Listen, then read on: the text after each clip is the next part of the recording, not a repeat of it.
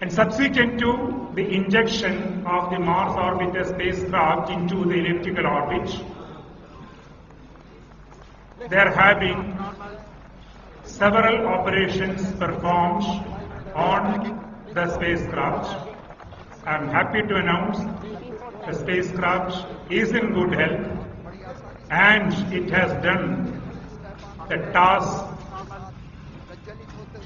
that were intended to be done.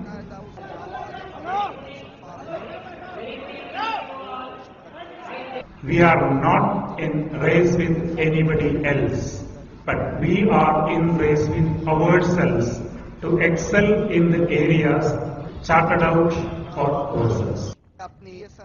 We can proudly say in this country, the space has brought the benefits of the services to the people directly, to the governance system for informed decision making at all levels.